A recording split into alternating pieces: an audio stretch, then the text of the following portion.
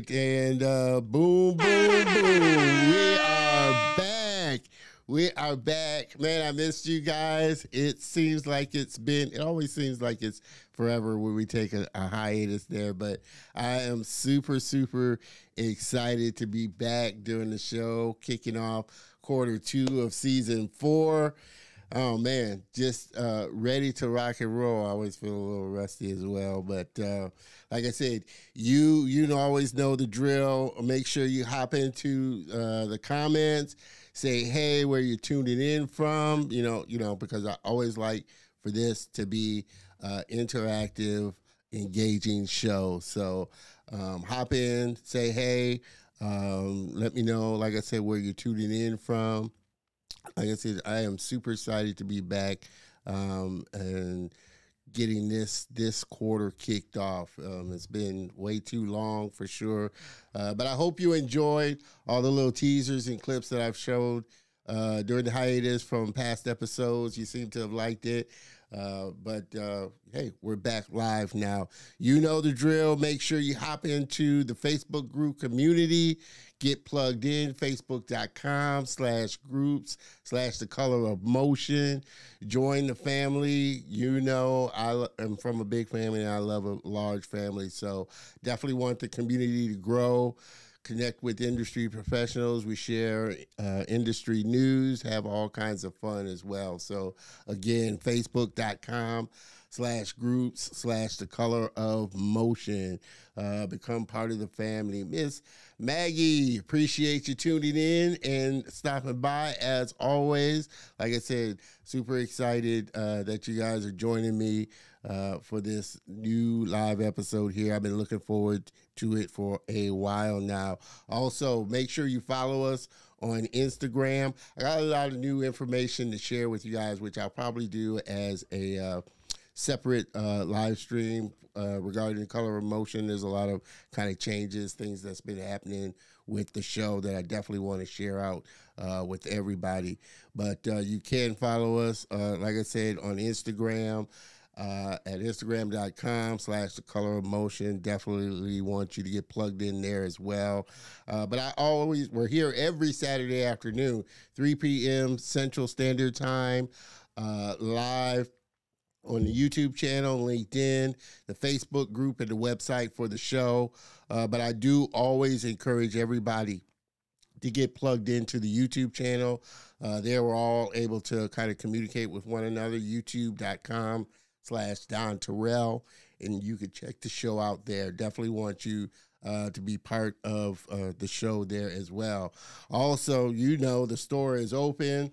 Definitely want you to hop by, pick up some gear, thecolorofmotion.net/swag. You can pick you up some shirts, hoodies, mugs. Like I said, we are always putting new things in there.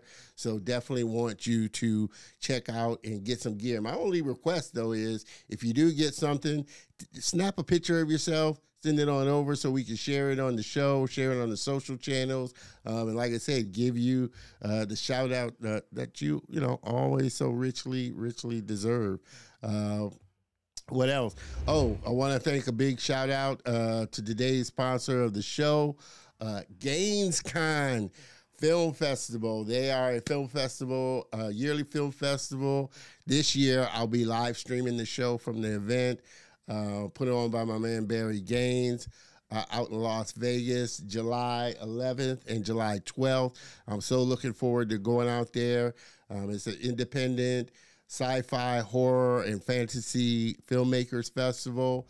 And definitely looking forward to kind of broadcasting from there. Something new for this season that I'm looking forward to doing more of those for sure. But it is coming up. I'll definitely be giving you more information for sure. But thank you, GainsCon, for being part of the Color of Motion. And again, looking forward to going out there and live streaming the show out in Las Vegas. You know, you gotta love Las Vegas. And I love Las Vegas for sure. So like I said, it's been a minute. I always feel, like I said, a little rusty, coming back after a hiatus. But again, I missed you guys so much doing the show. We're really engaging. But man, this season, we got a lot of great guests, and today is no exception. So I think, without further ado, we can kind of get this show on the road. What do you say?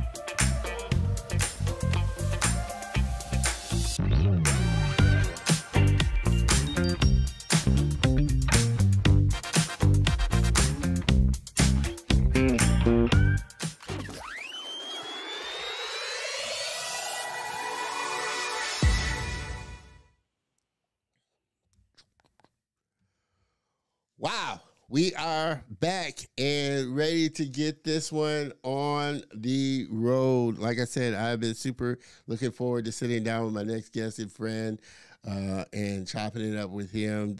His company's doing some amazing things. So what do you say we get this train on the tracks and get it rolling? My next guest is partner and creative director at Triggerfish, where he oversees a slate of projects in development and production. 2023 saw the release of 3 projects in which he acted as executive producer, including the Kizazi Moto, Generation Fire. If you haven't already seen it on Disney Plus, definitely check it out. An anthology of 10 short films for Disney Plus. Supa Team 4 for Netflix, and Kiya and the Kimoja Heroes for Disney, eOne, and Frogbox.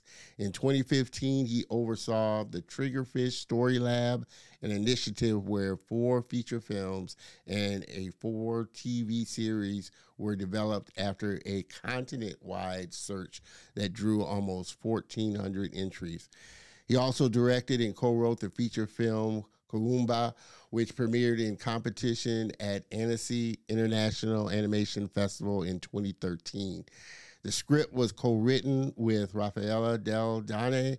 He also produced and wrote on Triggerfish's other 2 films, Adventure in Zambezia and Seal Team, released globally in December 2021 on Netflix. And he was producer of the Blender short film. We're diving into that Blender. Troll Girl and Belly Flop, which screened at over 140 festivals and won 14 awards. His graphic novel, Pearl of the Sea, co-written with Raffaella Delle Donne again and Willem Samuel, was recently released to critical acclaim. Everybody, please help me welcome my very special guest and friend, Mr. Anthony Silverston.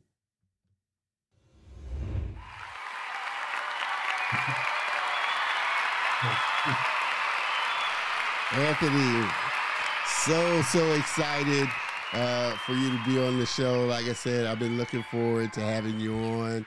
Been following Triggerfish for a while, and just in all the content that you've been creating and starting to come out of Africa. So thank you so much for being on the show and kicking off Q2 season 4 here. Sure, thank you. Thanks for having me. Well, I like to get started. Are you a native-born African? Were you natively born in Africa? Yeah, I was born in Cape Town and spent pretty much my whole life there. So yeah, I've only spent like 1 year in Vancouver, but most of the rest of the time was in Cape Town. It was, but I remember going to Vancouver and a lot of people going, but you're white. And I was like, yeah, we have white people there. Yeah, It's, there it's the are some minority. white. It's there like are 10%. Yeah, there are some white people in Africa for sure, and native born Africans Yeah, for sure. yeah. Were you always kind of interested in this space, or was this something that you kind of picked up, a little later on in life, or were you always interested in animation and wanting to do animation and create stories? Yeah, when I look back, I was always interested. I used to write little stories, and when I was about 7, I think my father actually made a little stop motion short with me because he was studying film, and I think he was visiting and had a little time with me and was like, what do I do with this kid?" And we just played with clay. And and then by the time I finished school and I was looking at what to study, animation was really just starting out in South Africa. It was the first year that an animation course was being offered, so I kind of thought, I don't know if who's teaching it, where did they come from? And so I actually studied science first. And that's actually how I ended up in Vancouver. I was working as a scientist for a year there. And while I was there, I thought it would be a good opportunity to, get into animation if I could, because there was Van Arts, and they had a little part-time stop motion course on weekends, and so that was how I got into it, really. And so I've always been interested in it, but the opportunity wasn't always there, and so Yeah, I had to kind of make my own yeah, opportunities. And when I came back to South Africa, then I just helped to kind of grow the industry, because yeah, there was a bit happening, but not a huge amount. yeah, yeah. Like I said, Kizazi Moto. Has been, or not Kizazi Moto, but Triggerfish has been putting Mm, out, a lot of great content. You can see a lot of stuff on Disney Plus and Netflix for sure. But mm, you just mentioned that you dabbled in kind of stop motion as well. mm. Is it more the medium, or are you sticking like more? Is Triggerfish sticking more with 2D and 3D as opposed to some of the other mediums like you just mentioned, stop motion Mm. and that type? I think like for the last 10, 15 years, we've been known as a CG studio, and that is still kind of where our expertise lies. But it actually, the company started out in stop motion, and that's how I kind of joined. So the company started in 1996 as a stop motion studio, and then we shifted to CG around 2007, and we've been doing a few 2D shorts, so we've been dabbling in 2D, and going forwards, I think we are looking to do more 2D as well. But yeah, stop motion is a trickier one because you need the whole space and you know, um, yeah, the expertise as well, which we don't have anymore. Yeah, yeah. Like I said, it's I think which is kind of the it seems like the challenge. But Mm, opening up now, I think with a lot of creators over there starting to get the opportunity to really create things like that. What do you what are some of the animations that you enjoyed watching kind of growing up and that kind of really inspired you as you were going along? mm. Well, yeah, it actually goes back to Stop Frame again because I really enjoyed The Nightmare Before Christmas. I watched that the most times I think of any movie, and then the Aardman animations like Wallace and Gromit. And I remember watching those and thinking how specifically British they were, and thinking that that made it special and different. And I sort of feel like the same. Maybe that was partly what inspired me or us to focus a bit more on like what makes us different, Yeah. like leaning into the Africa sort of influence and sensibility, and um, yeah, so that I think did inspire me. Yeah. Well, do you feel like that's I don't want to say a dying art, but you don't see a lot of stop motion Mm, films. There are some companies that are doing some great ones, obviously. Yeah. And Guillermo del Toro just did Pinocchio Yeah. not too long ago, and used stop motion. But again, I think there are obviously more 2D, Mm. 3D type films and things out there. Do you feel like stop motion is almost a dying kind of art? I don't know if it's dying more than it was 10 years ago or something. I feel like it's just kind of hit a point of like there are always going to be those um like those Pinocchio type movies, and especially for artists starting out, for animators who can just shoot something on their cell phone, Yeah, the technology exists nowadays so much more easily to make films than when I was growing up. And like actually, especially in Africa, I think it's such a useful medium for people to get into animation because they can work with their hands and they can, you know, yeah, just use a cell phone and put something online and maybe build an audience. I met there's a Nigerian stop motion animator who got a grant recently to start up something in Lagos, and so maybe we'll find some surprising pockets of yeah, stop motion that I yeah. like. And I'm not sure if you're talking about Esther, but Yes, yes, yeah, sir, she was on the exactly. show. Like I Oh wow, said, amazing stop motion. I think she's been really the only stop motion artist that I've had on the show as of yet. yeah, But wow, I love the medium and what she's doing, especially not only for stop motion, but for African women getting into the space mm, and really encouraging it. mm, Um, and I've talked about this with several guests from the continent. It is growing, but what do you feel like the biggest hurdle that Africa is having to kind of overcome in order for the industry to be as big as it is over here, where you got a plethora mm, of studios, just a plethora of content coming out? What are some of the challenges that you see the continent having to kind of work through in order for the medium to be really yeah. successful as it should? I mean, there are a few challenges. I think, in South Africa, we're quite lucky that we have some government support. I Yeah, don't think many of the other African countries have that. So we've got the National Film and Video Foundation, who really have, built up the film industry, and animation's kind of piggybacked and grown alongside it. And I think as they saw the potential for it to actually make money commercially, they invested in it, and they've helped to send people to Annecy and to kids screen. But and I think Nigeria is doing that now, and I think Kenya is starting to sort of form some organization. There are a few places, but it does need some government support. I mean, if you look at France as an example, like they have so much government support, and they yeah, have these massive companies where they get a lot of subsidies and rebates. So that's definitely a big one. I think then the infrastructure, like the internet here is not always reliable. yeah, Power is not always reliable. We have a lot of power cuts. yeah. And so that kind of basic thing does create, yeah, just a lack of, I guess, stability.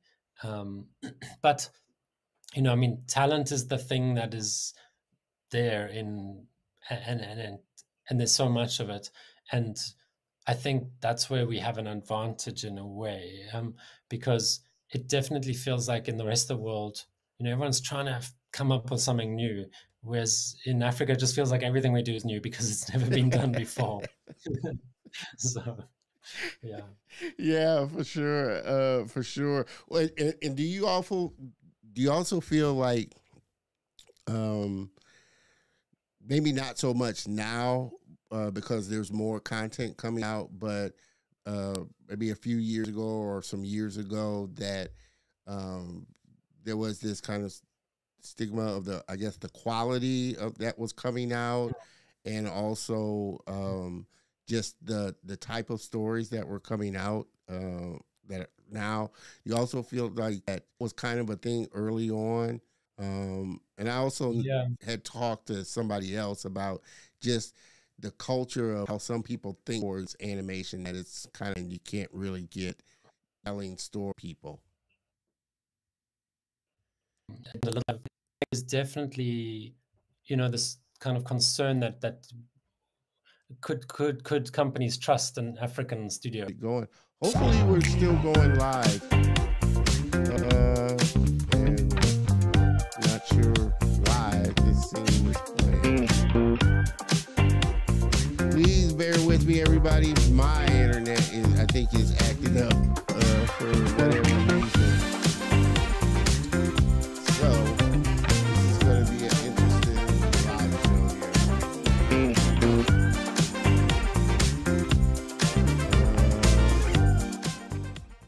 Okay. My internet, I apologize, everybody, but my internet's kind of wigging out here. I'm not sure why it's playing on here. Okay. I think I had that clicked. Wow. Like I said, what happens live happens live. And obviously, I'm a little rusty from being away too long. But I think we are back live. Let me make sure we are. For sure. Looks like. Okay. I think we are. I am quickly going to check just to make sure of how this is going. Anybody on there, please let me know if we're still going live. I want to quickly jump over to LinkedIn just to see if we're still live here. Hopefully the show is. Yep, we are. Okay, so we are still going live. Like I said, what a way to kick off season quarter 2. But no, I was saying before we got interrupted there. Do you feel like now people are more receptive to the content that's coming out of Africa? Now that you've gotten studios such as Disney, Netflix, really going out of their way to get original content, new content, different content from a vast array of different creators. Yeah. So I was saying when we first started out trying to sell, first feature film, and you're trying to raise pre-sales and convince people that you're going to make an animated feature film from Africa, and they had their suspicions. So definitely once that film came out, Adventures in Zambezia came out 2012. I think then people started to take notice of us a little bit more and looked at Africa a little bit more seriously. And I think, it's just kind of gone from there. There's always going to be a certain sense of risk, in the dark continent. It's like people don't know what they don't know. And so it takes time to build those relationships with going to festivals and markets and things like that, and just having more, like you say, more stuff out there from Africa. So I mean, I remember once being asked, there was some survey, and how many hours of content do we produce per year? And I was like, a few minutes, and now it's actually it's getting to that now where it is a few hours. And there are a lot more studios from across the continent that are doing world-class quality work. And so I think with each project that gets released, the reputation is more kind of established. Yeah. And obviously you can see from Kizazi Moto, there are a lot of different styles. It just, looks to the content that's coming out of Africa. Did you feel like it was going to be more of I want to say a hard sell to native Africans as opposed to us over here in America, because animation and the industry is so big. Whereas over there, it wasn't something that's, I guess, normally people would watch. Like I said, I had an artist on here, and he was saying his mother was thinking it's what are you doing? It's for kids. It's for children. It's not something that's normally watched or just accepted.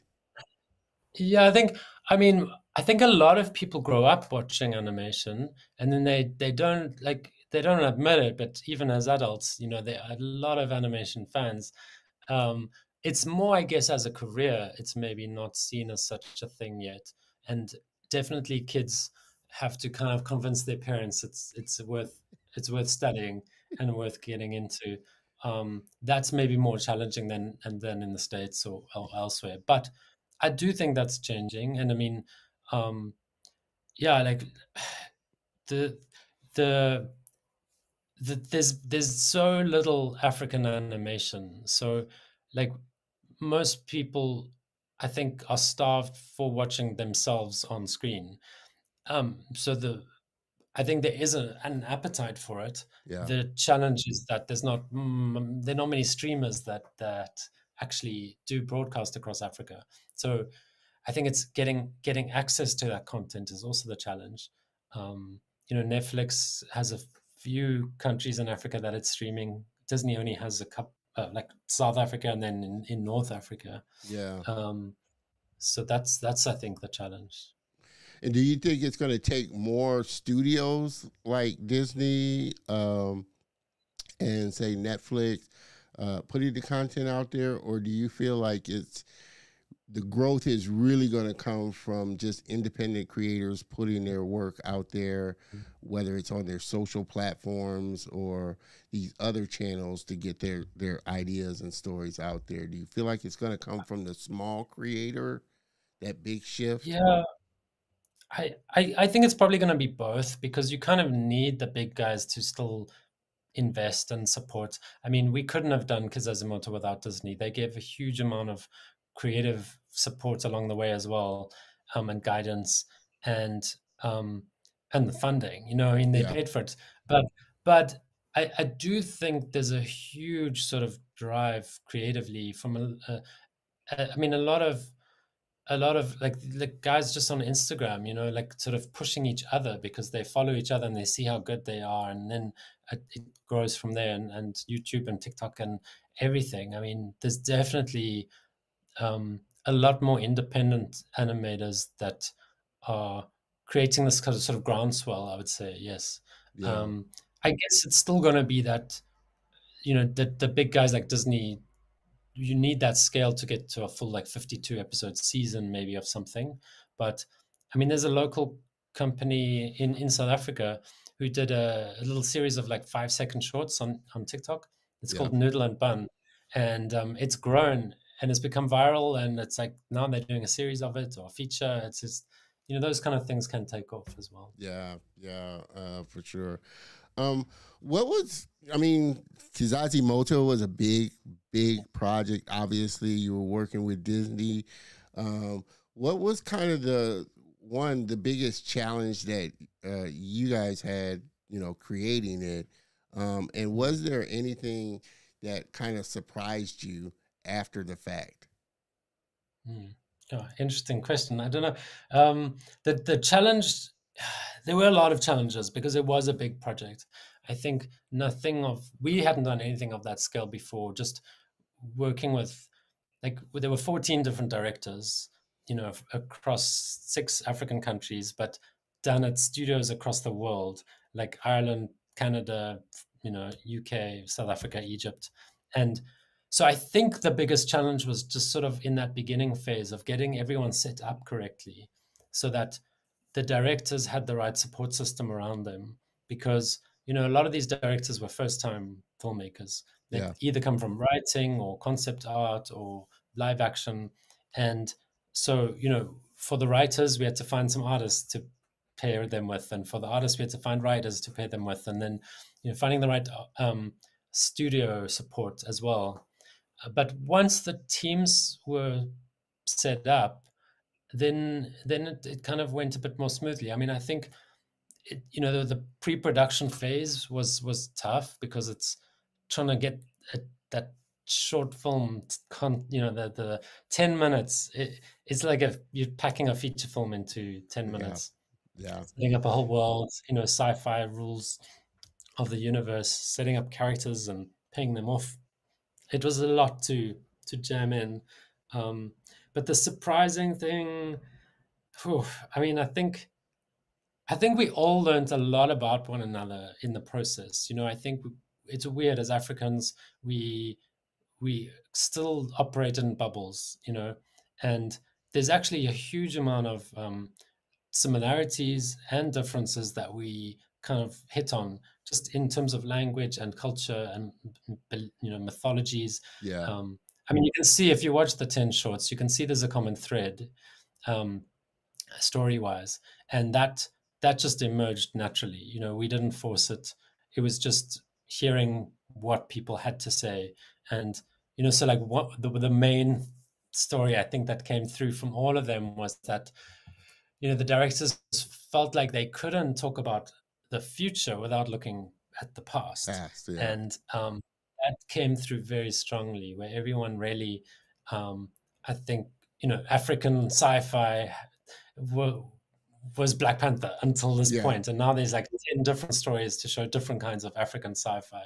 Um, and yet they all had that common thread. So that was maybe the surprise. It's like Yeah. how much we can Yeah. also learn from each other. And Well, along that vein, because I've, and I don't know if it's a cliche of a question that I kind of ask, all my African brothers and sisters that come on, but it's always an interesting perspective, um, you know, how the movies that are put out from America's side that are, speaking on different cultures and stuff comes across actually in that continent. So when Black Panther first came out, what was your kind of impressions when you saw Black Panther, even though it was an established character, but just them kind of being true to the character and the continent? I've heard little small things as far as dialect, and I don't think a lot of people get that there's a lot of different languages and a lot of different dialects over in Africa, and I think we over here just kind of clump it all together as a South African accent, yeah, kind of yeah, thing. And those were the little small nuances that I noticed a lot of African creators picked up about Black Panther. yeah. But I'm curious, what were your kind of impressions when you first saw Black Panther, and your thoughts on just, how accurate it was, how, obviously it was entertaining because it did really well. But, just being true to the character and the character's backstory. Yeah, look, I mean, I enjoyed it a lot, and it was refreshing to see, just well, black skin, in that sort of format Yeah, of like, um, because yeah, like I think in America it's still the it's not everywhere around you in the same way that it is here in South yeah, Africa. So to see our world on the screen at that scale is fantastic, and it was pushed. I mean, obviously with the costumes and the yeah, sets, everything, it was so well done. So it was very, yeah, it was great, and it set a precedent for us. I mean, the fact that it did well, that helped change the industry for us, because we could say, oh, look, there is an audience for that kind of content. um, so it was very, yeah, very encouraging, I guess. yeah, yeah. Yeah. Well, um, and to that point, kind of from your perspective as well, because like I said, you know, I'm sure and like you mentioned earlier, you kind of hear, well, there's whites in Africa type of thing, and that. But from the stories that you tell, and from the native, whites that are over there in Africa and are from Africa, was that kind of, I want to say, sticking point or a challenging thing as far as just, the stories were primarily black? Obviously, there's diverse stories even within Africa mm, as far as just, mm. the white Africans and just all the stories in the relationships. Was that a thing as well, that you felt like all the characters or everything coming from it had to be black, or Do you mean kind in of, Kizazi Moto? yeah, Yeah. So in the beginning, we started off with a wider pool of directors. We approached about 70, and they weren't all black. And I think just in the sort of narrowing down process, like we developed 15 shorts actually, um, and and then the 10 that got selected ended up being all black. And Yeah. it was in a way it was like, well, you know what, actually it it just made sense for the project. The other stories, yeah, it's like they are all, that's it's tough because there's so many different dialects and races and everything across the continent, and we're doing 10 stories, and there's Yeah. 52 countries, I think, in Africa. So we knew we wouldn't do it all, and we knew, even because of the nature of the industry, South Africa had a more advanced animation industry than the others, Yeah. and so we had to really try and make sure that not all 10 were going to be from South Africa. Yeah. So we try to limit that. So there were 5 from South Africa, and then the other 5 were from outside. Yeah. Um, so we had to actively kind of try and watch that and monitor it. But that was what was so great, because even within those 10, we have local dialect in each of them, and they're all different. Even in the South African shorts, the local Yeah. dialect is different because there's 11 languages. Um, Yeah. so yeah. And that's and like I said, I think that's kind of the small little nuance that unless you're African over here or your family's African, you may not pick up on just the dialect. Um, Yeah. just probably a Native American like that's here in this country. Like I said, we tend to kind of just clump the dialect all into kind of one Africa. African dialect, and they're like, no, people from Nigeria don't say it this way, people from Kenya don't say it this way, Yeah. type of thing. That Yeah. we have to realize, and I think that's where such diverse stories coming out is going to educate people on just the small little nuances of African life and Mm. everyday African life, and just the things that we go through. What you said, you kind of learned a lot about each other. Was there one thing that doing not only this project but just all the other projects that you've done to this point that you've learned Mm. about yourself as a person coming out of it, and just maybe Mm. different thoughts about Africa that you had before? I mean, I know you were Mm. raised there; it's a totally different Mm. thing. Mm. But were there things that were just kind of new and fresh to you that you learned about yourself doing all of Mm. these? Yeah, I mean, sure.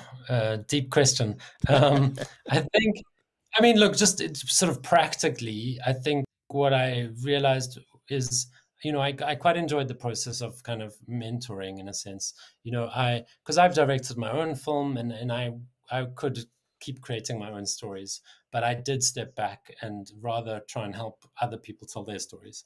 And in the beginning, I felt a little bit like begrudging, in a sense, right? I was just like, I can tell my own story rather, but um, it was actually really rewarding to meet these other creators, and um, hear what they had to say, and learn about them and their stories, and be able to help them because they were coming at it new, and I had experience that they didn't, and so I did enjoy that process. I mean, in terms of the sort of African umbrella question, I don't know. I think um, y- it was it was interesting when we came over to America in February last year for the Afro Animation Summit, Yeah, and yeah, that was interesting because I felt like there was definitely a sort of this process of the African Americans in the audience kind of going, oh, Africans are not the same as us. Like there's yeah, there's a difference, and um, it's complex. I mean, there's a lot of legacy and politics and everything, but um, I, I that yeah, like I think we we have a lot to offer the world, in a sense. I think yeah, that's maybe what we've always felt like we're on the back foot, right? yeah, Um, yeah, and actually, like, coming out with this kind of content that is world class, it was kind of nice to go to the rest of the world, like, hey, like, look at what we can do. yeah, We're not lesser, we're not less than, yeah. and uh, So that was quite nice. Yeah. Yeah, and that's why I'm so excited about now all the exposure of the different creators there, because like I said, you've always known, I've always known that there's just a plethora of creators there. They just need the opportunity to get their ideas and their stories out there. Um, Yeah. was I mean, like you said, that was kind of your first big kind of foray. Was it, how was it just feelings wise dealing with a company like Disney? Such a such a big company, such a worldwide Mm, company that's been around mm, for ages. Um, mm. how was the feeling, with you, and just kind of how the whole thing kind of came about? Yeah.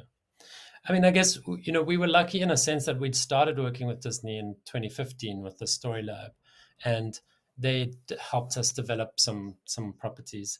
Um, and we were working with the Disney Europe team, who are very, like, hands on, and we built that relationship. So it felt very natural and comfortable continuing in that relationship. But this was for Disney Plus, Yeah, ultimately, and so there were a lot more layers of sort of legal and yeah, security requirements and all. And so there was pressure. We knew we had to deliver, and we did deliver on time, on budget, all of that. yeah, But I will say the thing is, it's they're there to help us succeed, and they want this thing to work. They yeah, want to get audiences to watch what they've made as well. So they were very supportive, and so that took away any other kind of unnecessary stress, I guess. They were always trying to figure out how to help make it a success yeah, and really give the directors what they would need, because that's really what it was about, was supporting the talent. And I got such a huge respect for that team at Disney, because they were working, like, we would get emails midnight, um, they worked hard. And yeah, I mean, each of the projects we've done has gotten bigger, I guess. And it's sort of, you think, wow, this is it. This is the biggest thing we've ever done. And then the next thing comes along. And um, so it's sort of there's always a new pressure and stress and challenge, but that's just because it keeps growing. yeah, Um, yeah. Where do you see the industry? Like you said, um, where do you see the industry going there in Africa, mm, and when do you, if you had to kind of guess, feel like Africa will be? I mean, it's really growing now, but Africa will be at mm, that pace where, like I mm, said, you have the resources, you have the government backing, you have the support, the infrastructure, and everything. How, mm. we're seeing a lot of Afrofuturism, films come out. When do you see in the future that it'll start to be a little more easier for Yeah, content out of there, from the industry to come out? yeah. Um, Look, I mean, I feel like over the last 10 years, when I've been asked this question, I'm always like, yeah, we're at a tipping point, and it sort of feels like we keep growing more from there. Um, this last year and now, it's a challenging time in the industry, I think. Yeah, um so I think that's changed things again, because it feels like it's sort of like we've taken a step back in a sense, because no one's really wanting to risk. They're all going for whatever's safest. It's like known brands, and all of that. But I think that's a phase, and it'll go by. And then in the meantime, you've got all these creators now creating, and I think they're inspired by the new content that's come out. yeah, And you know, it. I met people that, I mean, Khumba behind me. This was yeah, my film that released, 2013, and I met people now who are like, I got into animation because I watched Khumba, you know, and so give us another 10 years, and there'll be a whole group of kids who enter the industry because of Kizazi Moto, and they all start creating. So I think it keeps snowballing and getting bigger, bigger, bigger. And the government, I I do think across Africa, people are going to see that there is a business. Um, you know, already I'm seeing signs. Yeah. Yeah. There's, there's been, I went to Ivory Coast last year, and like the government is sort of getting behind film and animation there a lot more. Yeah. Um, And I so think as it's just sort of, people, I think as you start to have successful, really successful films like Kizazi Moto, like mm, Black Panther, like the newer ones coming out, Kugali, Iwaju, yeah, and some of the other ones that are starting to come out, I think you're starting to see a lot more people understand that, hey, this can make a lot of money, still be entertaining, and still be, yeah, respectful to the creators that create it and the stories yeah. that are trying to be told, for sure. And I Um, think what's exciting is that it becomes less about being African. It's like we're just making good content yeah, and it's successful. Because I think in the past it's been like, okay, so there's, a film from South Africa, there's a film from Nigeria, and so it like really has to represent that country almost.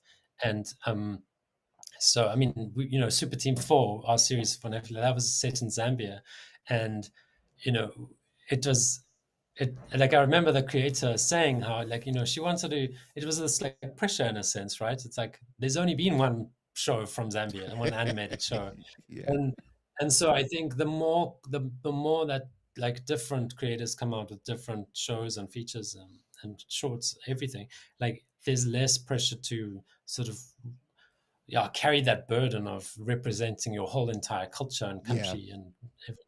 So Yeah, it's always a challenge being that kind of first person out there in the spotlight, like you said, kind of yeah, holding that burden, but yeah, ultimately with not only just stories coming from there, but stories coming from here, it comes down to the story and the heart of the exactly. story and whether or not it connects, or not. Yeah. Um, for you, kind of what's been, you've had a pretty varied career so far. What's been kind of the biggest lesson that you've learned over this whole span? Um, is it the writing? Is it the animating? Is it the storytelling? Or it could be anything Yeah. non-industry related that's really kind of helped to serve you. What's been the best, I guess, piece of advice that somebody's given you that's really kind of helped you along the way? Yeah, I mean, it's hard to narrow it down to one. I think definitely it's about story. It's about character. Like, I think that lesson I learned from Disney for sure is like, if you want people to care about what they're watching and be engaged and entertained, you've got to create characters that they care about. And so, like, and that's not so easy to do. Yeah, So I think then like the follow-on lesson is sort of just like finding the right people. Like it's definitely back the talent because you can figure out the rest. So there are definitely people who I think you know understand that it is about story, and I think it's harder when creators aren't so interested in taking notes, for example, because they have their vision, and yeah. it's like sure if you know what you're doing, but y- yeah, I, that's probably the main one, I think. Yeah. um It comes I should down. have It prepared my comes down to yeah. story. Like I said, Yeah. Disney. I always felt like Pixar was like really the top when it came to Mm, they really focused on the mm, story first, and then just yeah. drew in the Mm, visuals, which is why pretty much yeah. all of Pixar's Yeah. films do so well. And Uh, look, I mean, we tried that. Like, I think we learned that lesson from them. We were like, well, we can't compete on budgets, and so the quality might not be Pixar quality on the technical side, but if we can figure out how to make a story that works, you know, and again, we're still learning that. It's yeah, still a journey. I don't think we hit the Pixar stories on our first outing, but I definitely think we've tried to put more attention on story maybe than some of the other studios.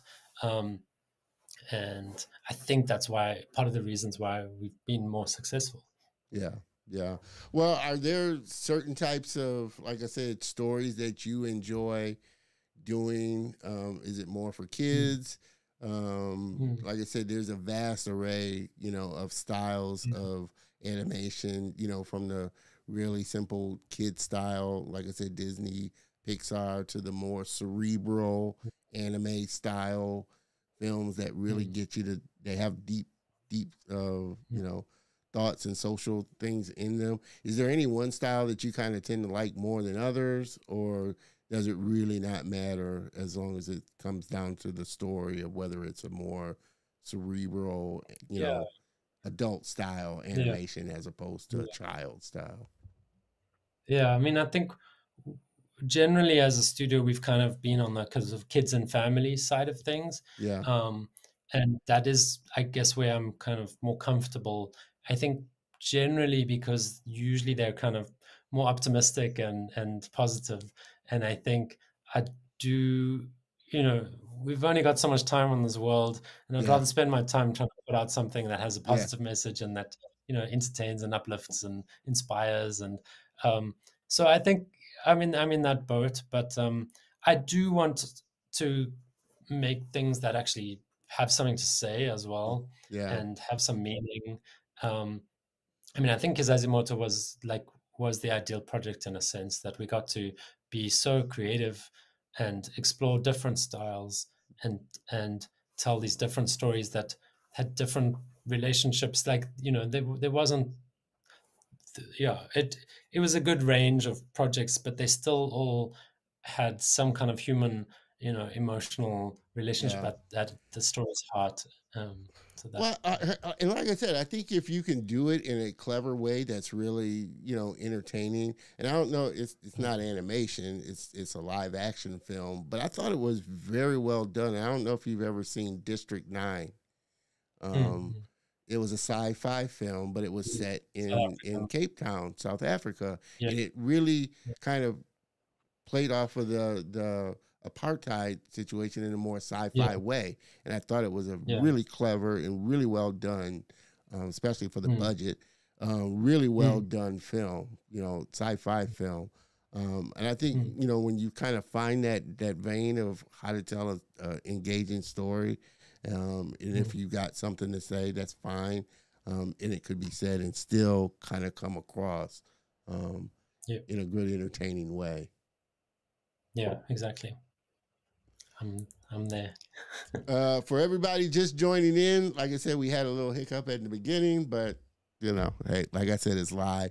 But for those that's just joining in, we're having a fun conversation with my friend, creative director over at Triggerfish Animation Studios in Cape Town, and we're getting ready to take a look at their demo reel. Like I said, if you've got kids and you got Disney Plus, then I know you've seen their work, and a lot of their work. Kizazi Moto is the latest thing. Like I said, an anthology from 10 different directors and stories, and it was, like I said, really entertaining and well done. And we're going to take a quick look at that before we dive into some more conversations here. Let's take a quick look at Triggerfish's animation.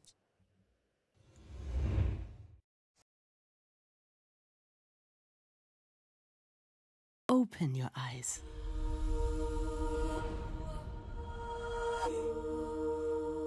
It is not what we have, but what we do.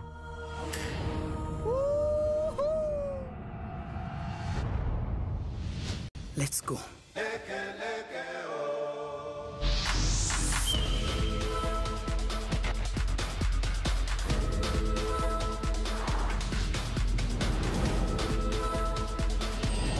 We are headed to the big leagues, Jaya Army!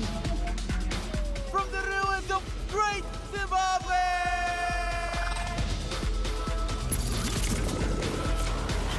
You are a disgrace to your name, kiddo. I should be out there making them pay!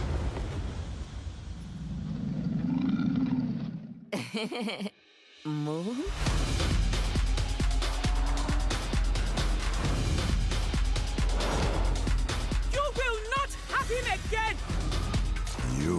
chose this fate. You think that's fast? Watch this. All right, let's play. Ready to meet your ancestors?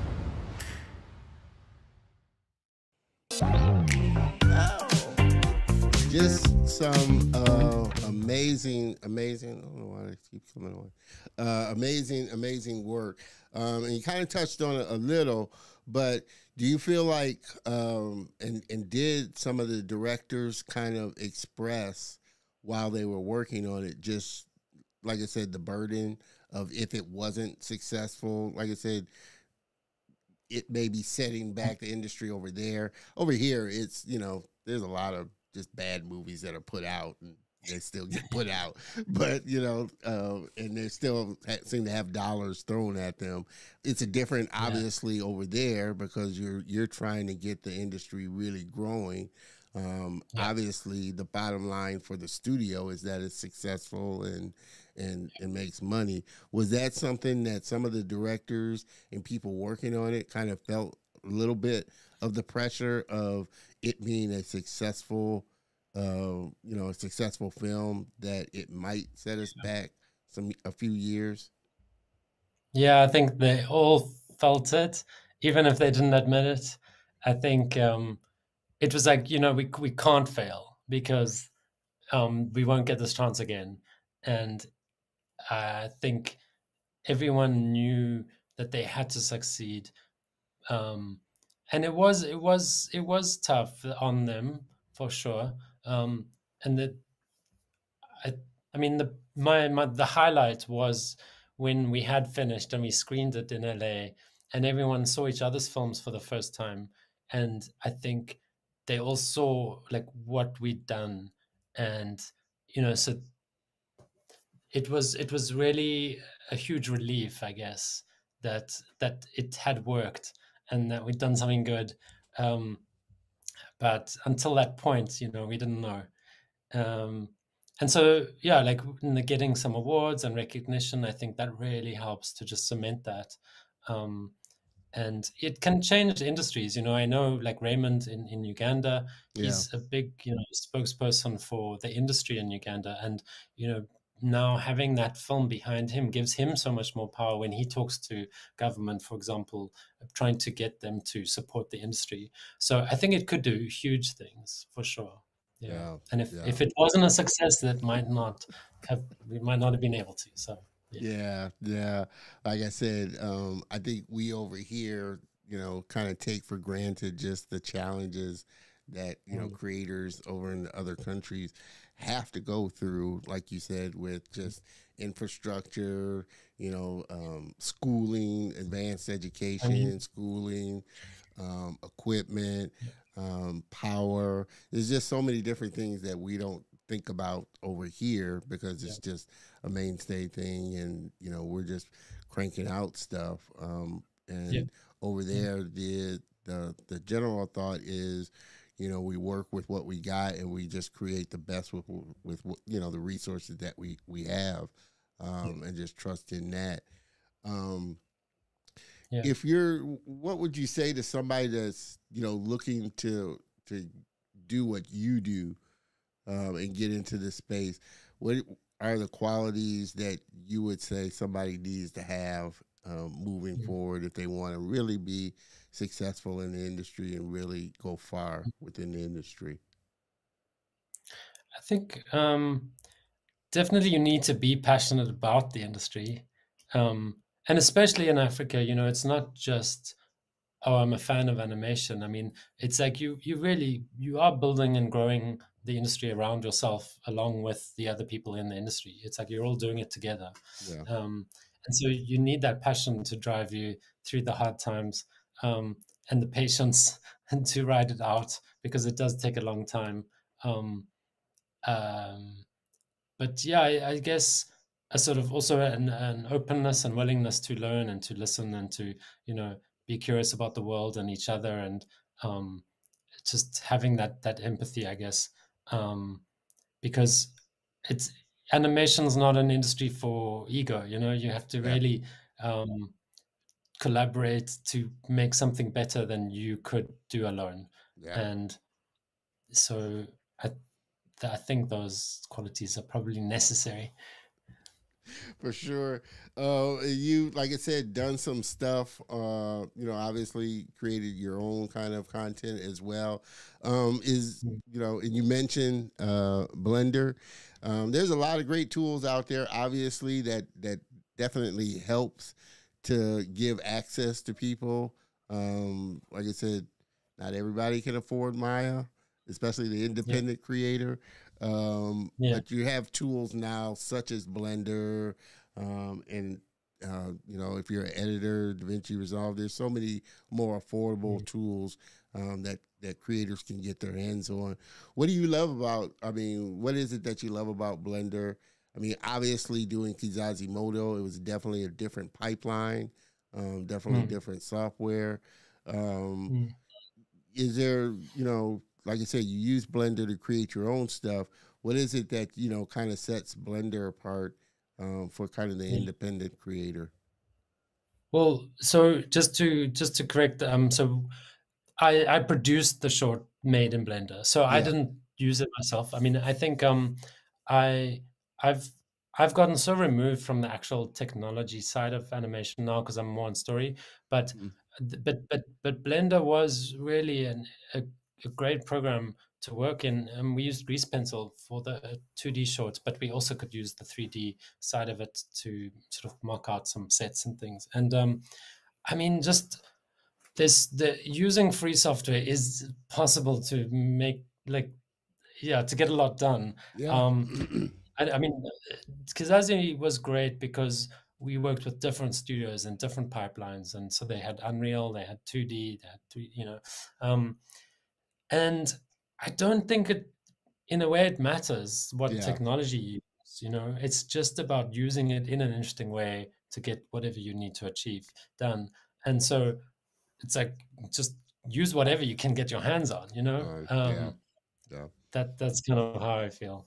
No, I Yeah. agree. I agree. And kind of the along the veins of the technology and using the technology.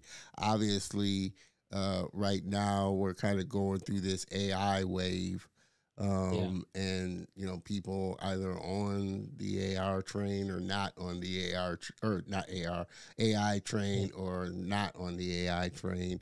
What are your kind of general thoughts about AI and how it's going to affect maybe how Triggerfish does things? Have they, tried it in Mm. some areas?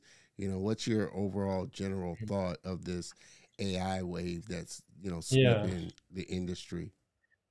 I mean, at first I wasn't too kind of worried about it because it's like, well, we already use AI in Photoshop, it's Yeah, like it's there.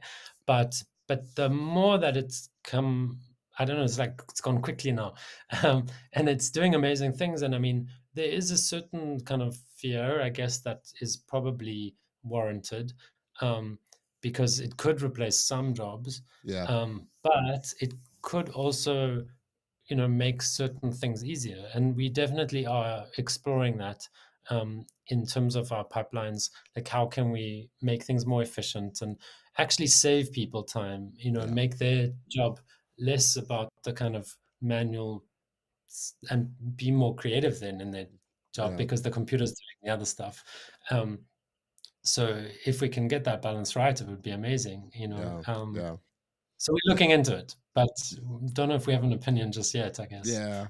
Well, like I said, we've been using AI for a while. A lot of people may not look at it as AI, but I tell people it's a tool like any other tool that's used to make a process or a task easier or quicker. For sure, that's how I look at it, and I would definitely much rather use Adobe Sensei AI tool to select something in Photoshop. You're like you said, well, first off, what is it that you hope people kind of take away from watching, Kizazi Moto, come Mm, out of that, mm. thinking and feeling? What are your thoughts of what you would hope people pull from Kizazi Moto? Yeah. I guess I mean, I would hope they just get excited by what they're seeing, because I do. I mean, I'm still watching that trailer. I'm like, Yeah, it's so cool. Like, and I've watched it so many times. Um, and I think just seeing like the sort of quality that maybe people are surprised that that came from Africa, yeah, and so yeah, hopefully it would make them curious to find out more and to want to work with Africa more yeah, and support, tell more stories from there. Because there are a lot more stories to tell, and I think that's kind of, I guess, then actually what I want is like, I want more stories. yeah, yeah. So Obviously, like I said, we want to see just more stories from all over the world. Because, like I yeah, said, there's just creators all over that just have such great stories to tell. Again, they just need the opportunity and the resources to get it out there. Um, totally. Again, everybody just tuning in. We're having an amazing conversation with my friend Anthony Silverston of Triggerfish Animation Studios, making some big waves, helping to make some big waves over there in the continent of Africa, and the quality of what they're putting out. Um, Again, I appreciate so much everybody, joining in and tuning in. Again, forgive me for the minor hiccups that we've had at the beginning, but hey, we're back on the train again, and now we're having some good conversation. Tell us a little more about the nonprofit Triggerfish Foundation, Triggerfish Academy, and the things that you're doing within that to really help to aid Mm. the industry there in the continent. Sure. Yeah, so we started the foundation. I think really we started offering some bursaries. So I think we've actually given out around 70 bursaries by now. So there's a local animation school in Cape Town, and we've sent some students through all 3 years, um, and then we have various internships and things like that as well. But really, it we need more training in general, and so we started an academy. It's still early days. We've got a few courses that we've posted for free, and I think the first video was like how to convince your parents that animation is a career. Yeah. That was one of the challenges we had. Um, but then, yeah, we did a storyboard course, and now we've just released a producing course. And I think we've always, Yeah. Excuse me. I don't know why this um, keeps coming on. Sorry. um, okay. I think we've always had the attitude of kind of sharing the knowledge that we gain along the way. Like, we're still learning, but as soon as we learn something, we want to teach others and share it, because that's the only way we can all grow. Um, and So yeah, trying to just encourage more students to get into animation, I guess, on the continent. And um, so we've managed to raise some money recently as well. So we'll be doing a few more courses, and I think build that out over time. But yeah, we've done lots of sort of outreach things where we've gone to schools and explain what is animation, what are the different job options, that kind of thing. Yeah. So yeah. Well, do you enjoy the process? Obviously, like you said, you're more on the story side, producing side. What's your kind of process when you sit down and write a story out? Is it easier for you when you're kind of working with, say, partners, other people to bounce ideas off of, as opposed to your kind of own story that you're writing out? Which do you kind of prefer? But what's kind of your process for when you're looking to create a story and get it out there? Yeah, I think it's I definitely find it easier with other people. Like when you're by yourself and you hit a wall, that's it. But when you've got someone else to bounce off, then you can maybe break through the wall. And yeah, I guess each story starts differently, but they sort of end up in a similar place, maybe, where as like then you start going, okay, well, like, who is this character? That's really where it has to start. What is their journey? What is their lesson that they learn? How do they change? The strengths and flaws and all that sort of basic story stuff. It usually starts there. And for me, I like to kind of go backwards as well, where I'm like, well, where they're going to end up? What are you actually saying with this movie? Like when people walk out the theater, what is the message they take from having watched that? And then everything should lead towards that. And so you need that kind of North Star. And the simpler it is, really, the better and the easier it is to get everything pointing to that then. Yeah.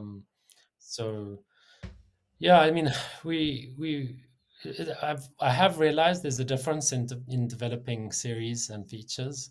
I think shorts are more like features. There's Yeah. that kind of one singular concept that you're trying to Is that what you distill. would rather focus on? Like just one kind of, say, film with one concept going through, or say, like you said, a series? Yeah.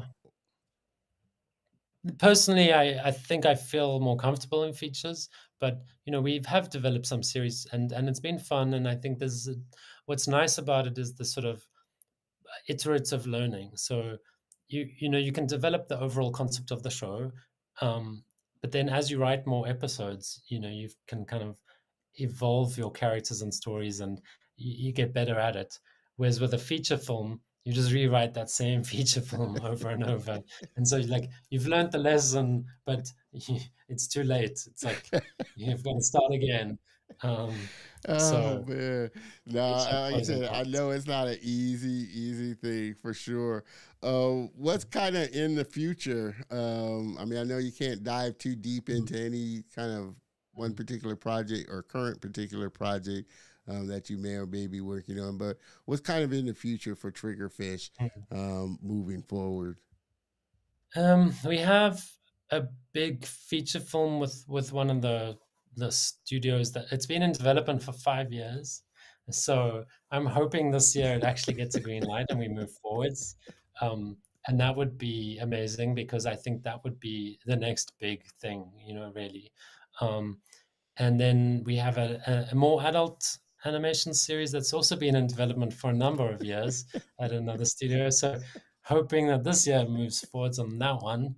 Um, Oh but man, but those are a little bit out of our control, when it's with an yeah, external studio. yeah, So we have a preschool show that we've been developing in house based on the belly flop short film that we did, and I think we excited about that one. We've got a 2D series that we developed with Terrence, actually, the director of Hatima.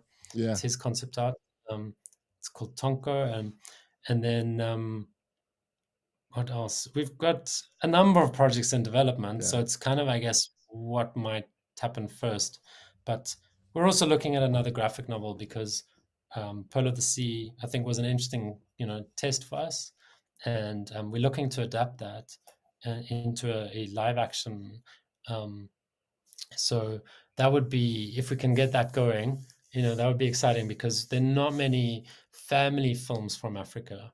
Mm. Um, and yeah, Well, so is that a surprising thing, or I won't say surprising. I don't think it's surprising for the people that are in it, but that most people don't get. It takes a long time to get kind of the seed of the idea to actually getting into production, to actually getting it done.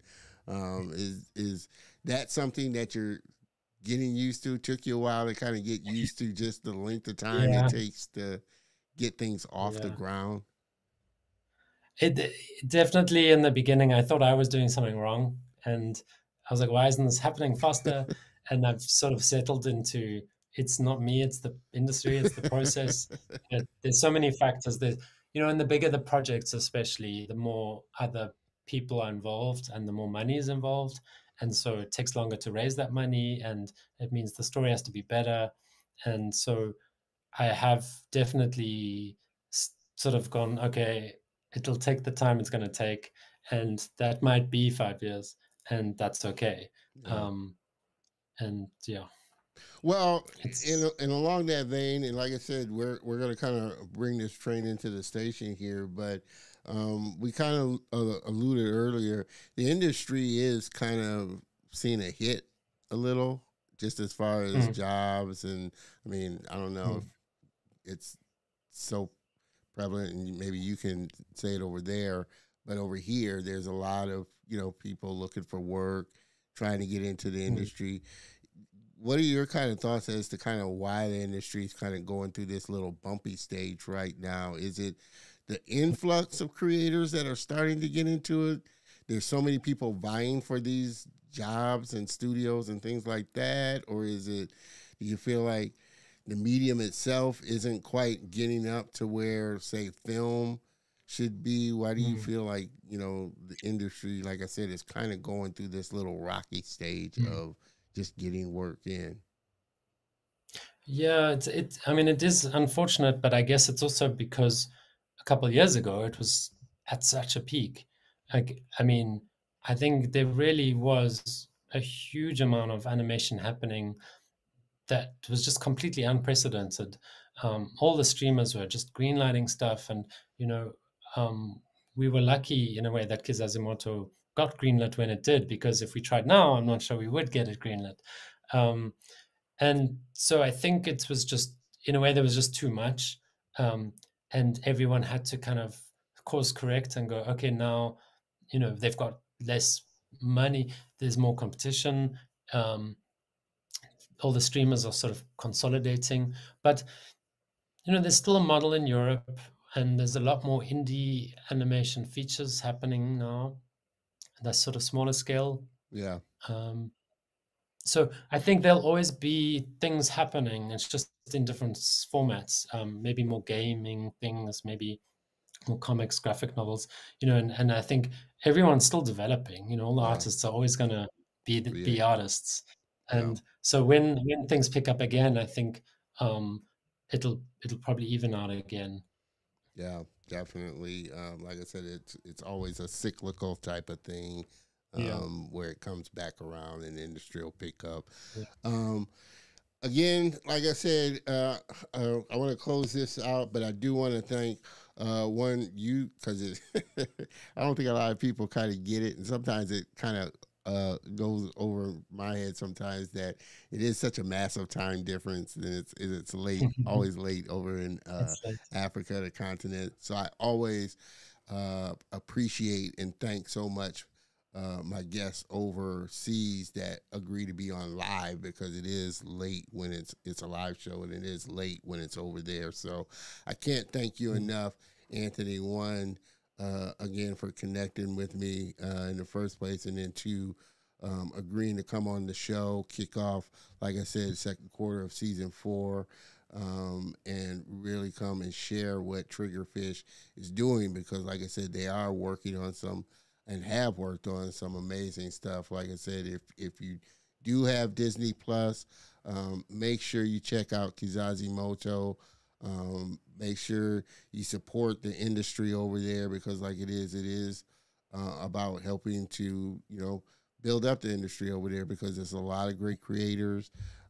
Like you said, it just needs infrastructure. It just needs some other things, other small things to kind of help to grow the industry over there. But from all the content coming out, Kizazi Moto, like I said, Kugali, Iwaju starting to come out, there's just some amazing stories that need to be told by some amazing creators. So I can't thank you enough. For one, what you're doing for the industry. I love the industry all over the world. It's just an industry that I love. And just seeing all the different stories come out is such a joy to me, because I want the industry to really grow, and you're doing some amazing things with Triggerfish and some of the other studios. So thank you for being on. Appreciate thanks, your man. patience with all the little hiccups and everything. Uh, Miss Maggie, appreciated it there. Let me get your comment in there, Miss Maggie. I appreciate all the viewers again that support the show and really get behind it. My goal, like I said, is to really help the industry, this industry that I love. And so I cannot do it without all my guests and friends that come on the show, and I definitely can't do it without you, the viewers, coming on the show. Make sure that you connect with Triggerfish, connect with Anthony, check out all the stuff that they're working on. You can find them, both him and Triggerfish, on Twitter. Triggerfish, twitter.com/Triggerfish and twitter.com Antimator. And they're on Instagram as well. Like I said, if you're a Disney Plus fan, you know, I know you're watching the content and can't wait to see even more content come from the continent of Africa, for sure. So again, Anthony, thank you so much. We've been having some technical difficulties with that audio there on this scene for some reason. But again, Anthony, thank you so much for being on the show. Definitely cannot wait to have you back on the show and talk about even more stuff that Triggerfish is working on, and that the industry is really growing on over there in the continent of Africa. Cool. Thank you. If you don't, Thanks. I know it's late, but if you wouldn't mind hanging out for just 1 minute in the green room while I close out the show, I would appreciate it. But everybody, please help me thank again my very special guest and friend, Mr. Anthony Silverston from Triggerfish Animation Studio. Hang out for just a second, Anthony, while I close out the show. I would appreciate it.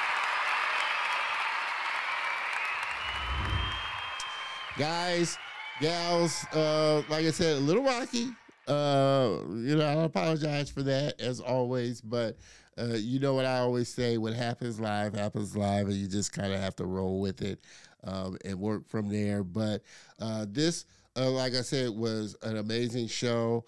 I've been so looking forward, like I said, to getting Anthony on. I've been a big fan and a follower of Triggerfish and the content that they've been creating, and love it. Like I said, all the creators coming out of Africa, like I said, the industry over there is really growing, and I'm so happy to see that for sure. Everybody, again, like I said, I cannot thank you enough for being part of the show, tuning in live, catching it on the replay. I cannot thank you enough for making the show as popular and as big as it is. We are an international company, or an international show. What can I say? But it's always fun for me to sit down, like I said, and do this and bring the show to you. And again, like I said, I cannot do it without you, the viewers, tuning in, and my guests and friends coming on the show.